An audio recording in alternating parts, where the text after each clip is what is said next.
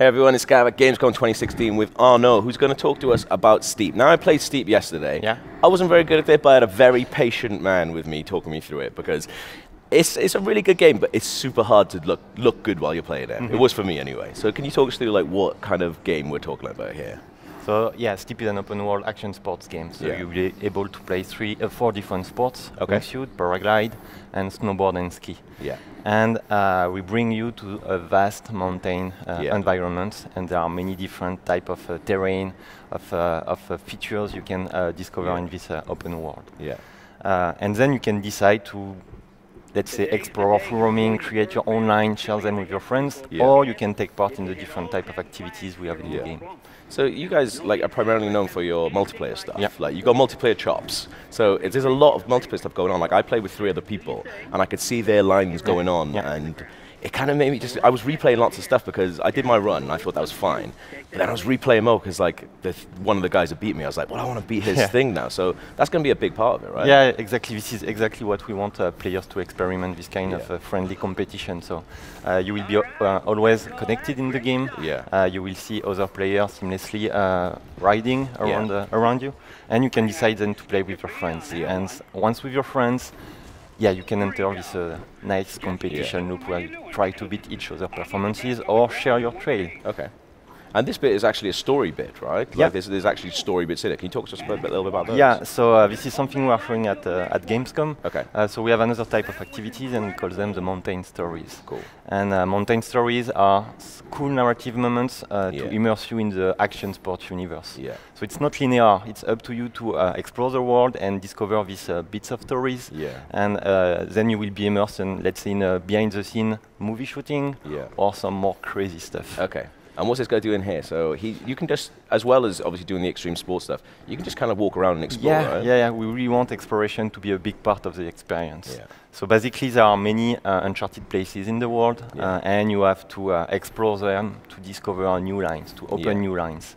And to do so, you have to reach these places using all the sports together and scout the environment to find potential opportunities. Yeah. You see, we have binoculars to scout the environment, and see here, there are these potentially drop zones, but you need to be close enough to confirm visually so you can mark and then try to reach it and get closer. And then what happens with the drop zones when you unlock them? There'll be challenges and things there. Yeah, so we really want reward exploration. So when you find the drop zones, either you will have some new activities to play, or a mountain story, or a super cool point of interest. And point of interest are unique places in the world where you can spend a lot of time just creating line and having fun. And it's a big old map, man. Like I was kind of like looking, I zoomed out to see what I could find, and it's huge. Yeah, it's huge, definitely. So this guy here now, so he's going off to try and find this drop zone, right? Yeah, and you see he's using the paraglide because paraglide is a perfect mean for exploration. I mean, you can fly over the forest, the valleys, and you can even use upwinds to reach higher grounds. Okay.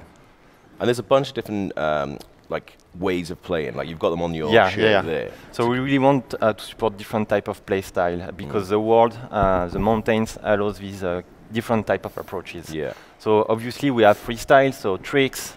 We have free ride. Let's imagine you can ride across all this nice forest, use all the bumps to do some super line. Yeah. And then we have more different type of play style. So we have, of course, the exploration.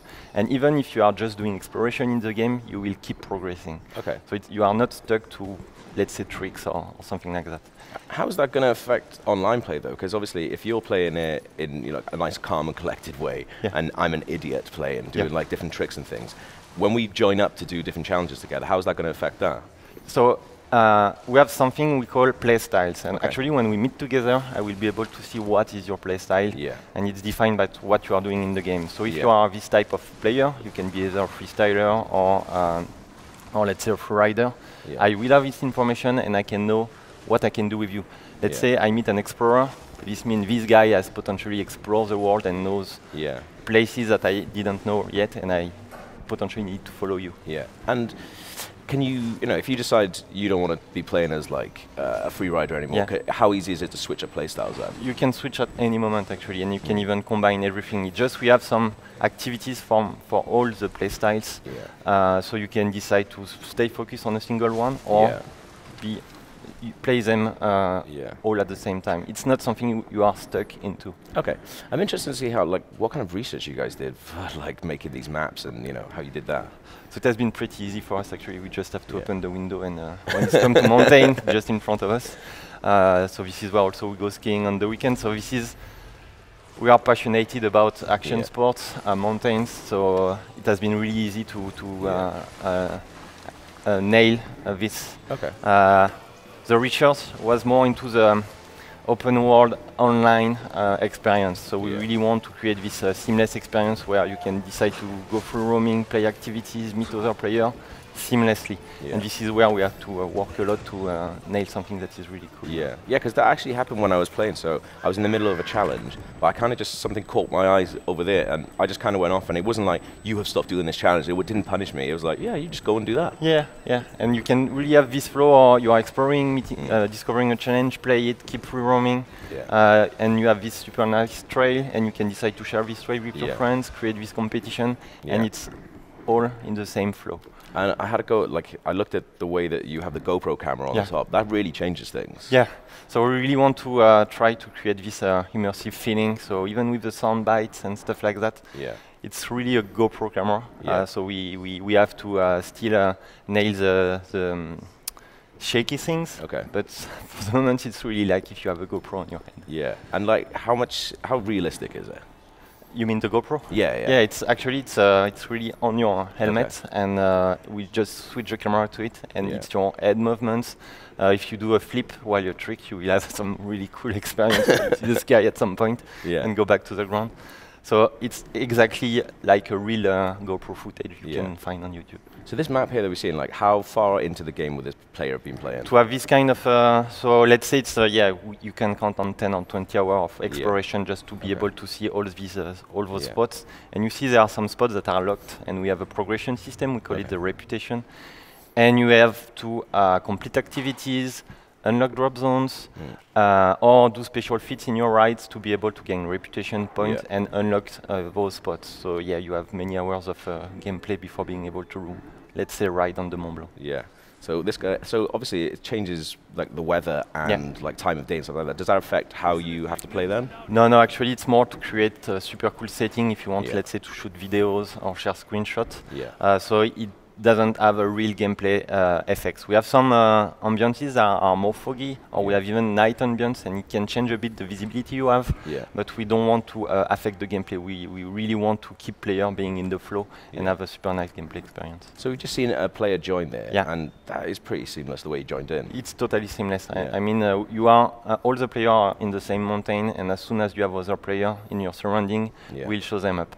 And you see the little orange icon. We decided to group together. So I met this player and we grouped together. So now we have a link together in the mountain. Let's say if he goes to the Mont Blanc and I go to the extreme opposite, we are still together in the mountain. And I was talking about the play style. So this guy is an extreme rider, the orange icon. So that means if I follow him, I think I will go into extreme lines. So you are going to follow him now? Yeah. And will it change? Obviously, he's going down on skis, you're going down on snowboard. How hard is it to keep up with him then? Snowboard and skis are exactly the same in terms of navigation. The difference comes in when you come to tricks, because it's definitely totally different sports. So the tricks on snowboard and tricks on skis are really different. So here, are you actually against each other, or this is more like a No, it's more like I'm following him, he's opening a line, and you see I'm not good enough.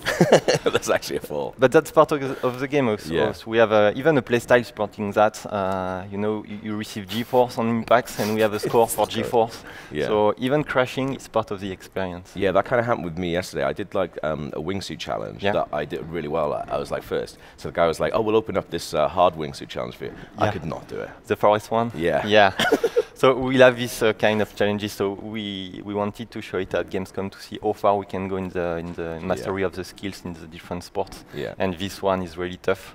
And so we have this kind of gap of progression, mastery you need to have on all the sports, and you will meet this kind of challenge by the end of the experience.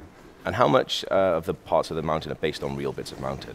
So it's not real, exactly, replication of the mountain. It's more our own replication. We wanted to control it because to make sure we have only fun gameplay spaces in the world. So it really feels like you are in the Mont Blanc or you are on top of the Matterhorn, but it's not the exact replication. Okay. And with the line, you're following the line, but you can go off and do your own thing. Sure, right? definitely, yeah. So challenges are here to create some structure. If you want to do a specific activity with a start and an end and a performance, and there is a line, you can follow it.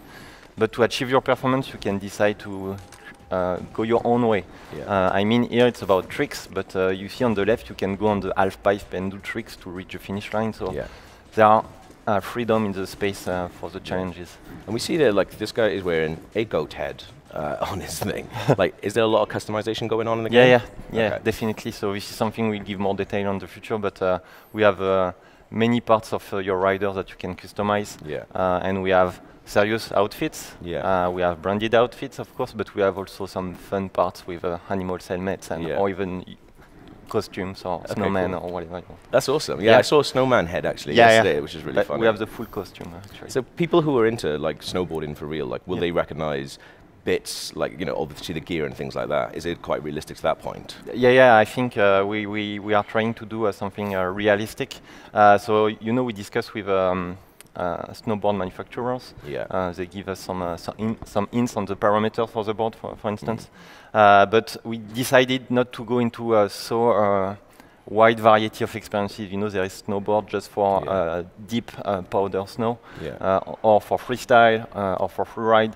But we wanted to stay most on a single all-around snowboard or ski to make sure player can ride everywhere and have fun. So you guys have been working on this for a while. What's your favorite way of playing it? For me, it's definitely freeride. So I mean, I'm not into really tricks or what. I prefer find the perfect line in a super cool environment and do some cool stuff here. And one thing that, before we sort of wrap up, is I think it's almost a perfect game for VR.